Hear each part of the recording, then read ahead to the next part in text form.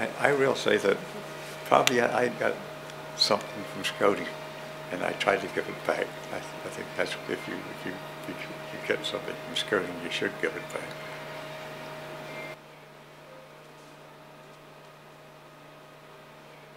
If I was 9 when I was in Scout, I was born in 14, so 1923.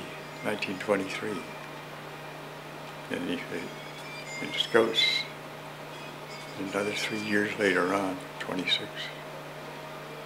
How did you become involved in the scouting movement? Well, I guess the Cubs we sort of naturally fell into it. It was right. They met just up the street, which was over Byers Drugstore, which was we met upstairs there.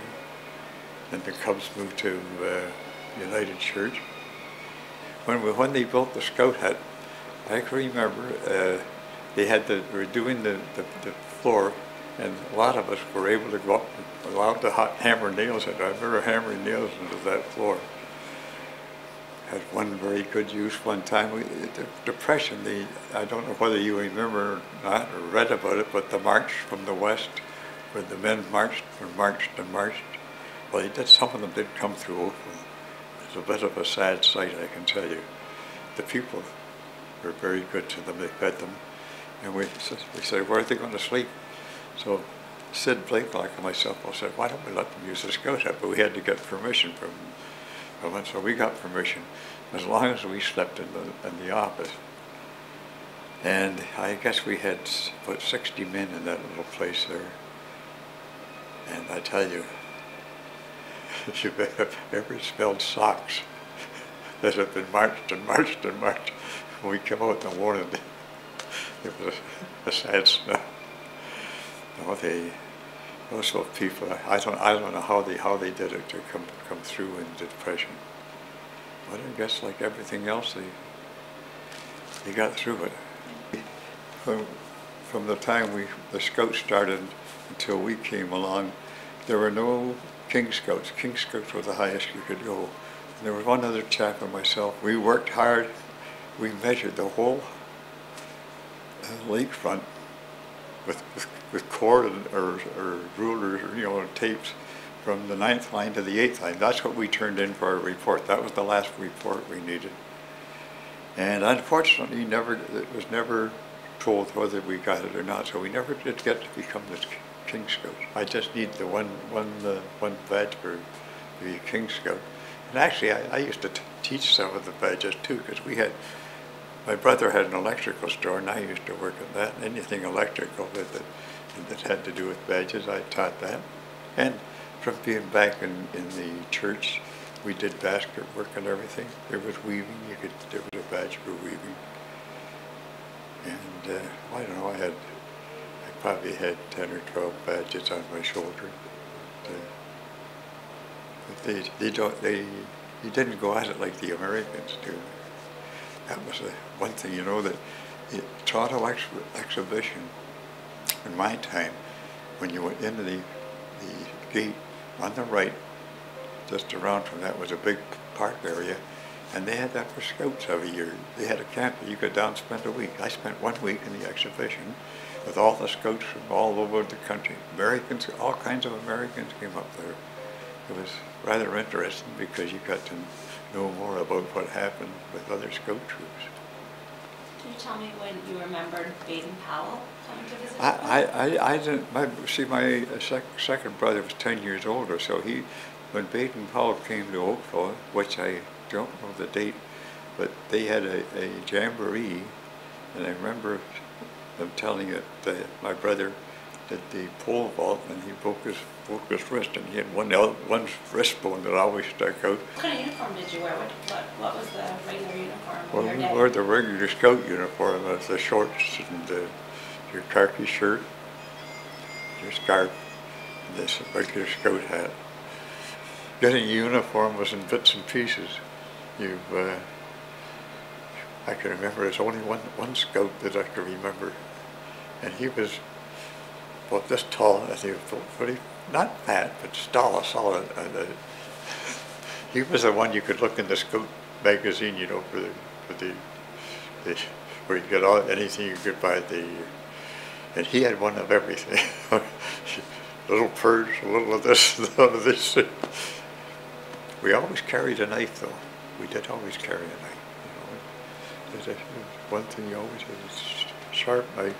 We did a fair amount of camping, and when I camped with the rover crew, we went on camp trips. The tent generally was just a regular, just with a wall about so high.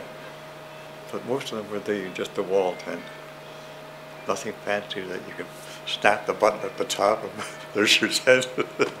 I can remember being in Cubs. We were up somewhere. It must have been up past the golf course, because I know it was a little gap where I got awful sick, homesick, and I picked up my little pack and I walked down through the lanes and everything, past that, and then getting to walking down Kerr Street. I thought I'd never get home. I remember that. Cubs, I was still probably somewhere over 9, between 9 and 10. Remember, I had one of the fellows. He always thought that frog legs would be good to eat, so he would go kill frogs and skin them and have frog legs. And actually, they're quite they're good. They're sold. You know, that's quite a dish, French frog legs.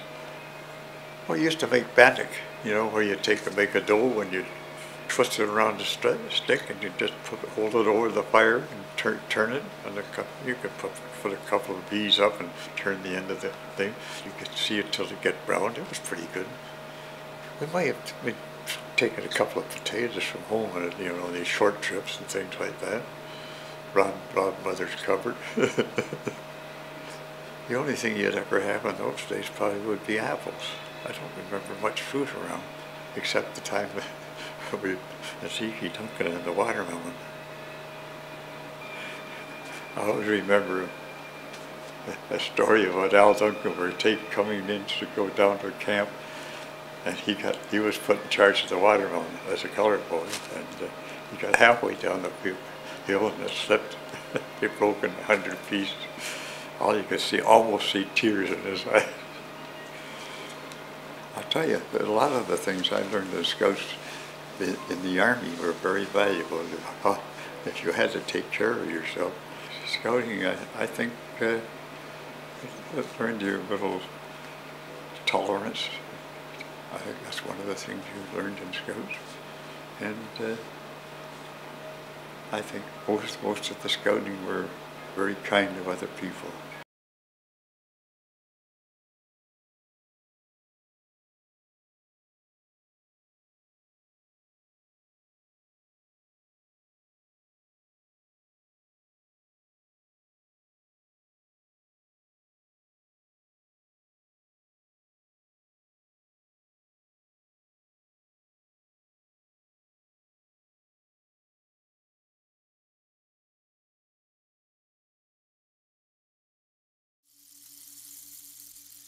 August 1st, 1907. The hero of Mafeking, Major General Baden Powell, starts an experimental camp for boys on Brownsea Island in the English Channel.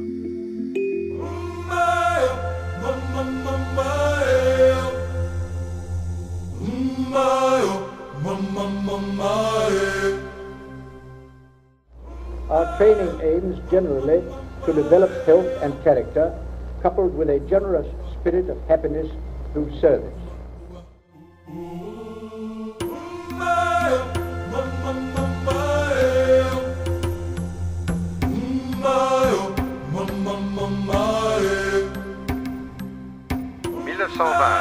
De retour du premier jamboree scout mondial célébré à Londres en Angleterre, Baden Powell a été proclamé chef scout mondial. Baden Powell has just been proclaimed Chief Scout of the world. 1929, the coming of age Third World Jamboree at Aero Park, Birkenhead, England. Don't forget, a very important part of your duty is quite a small thing, and that is to do a good turn to somebody every day.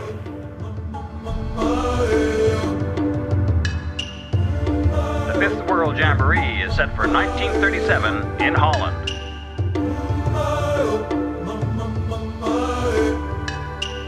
Le 8 janvier 1941, le chef scout mondial, Lord Baden Powell de Gilwell, est mort ce jour à Nyeri, au Kenya, dans sa maison de retraite.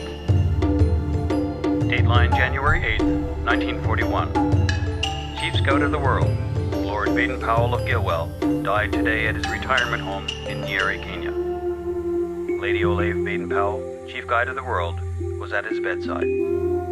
Our chief and founder has gone home.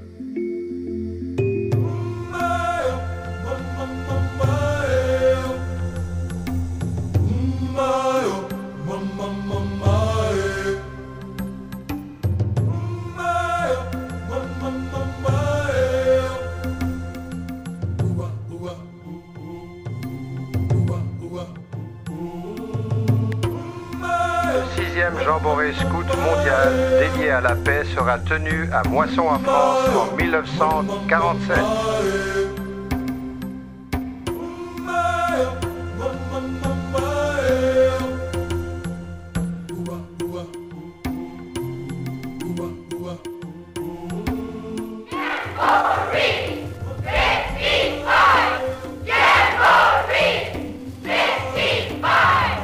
That enthusiastic yell will be shouted by 10,000 Boy Scouts from at least 50 countries when they gather in southeastern Canada for the 8th World Jamboree.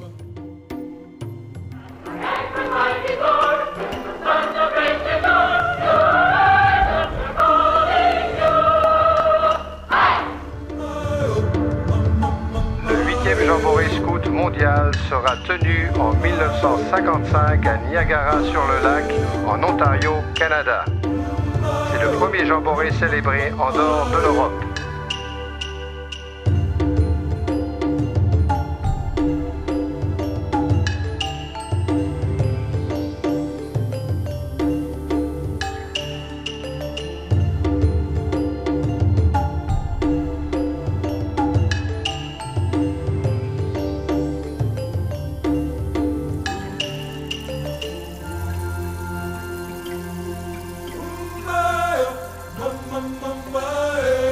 Once a scout, always a scout.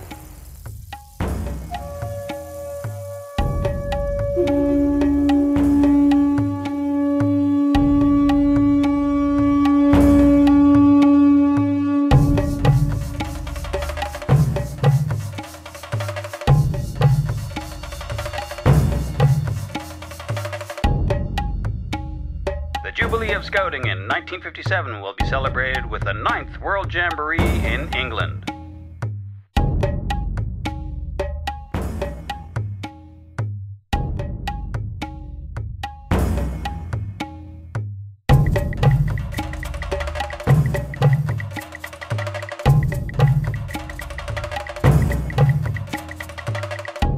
Be prepared.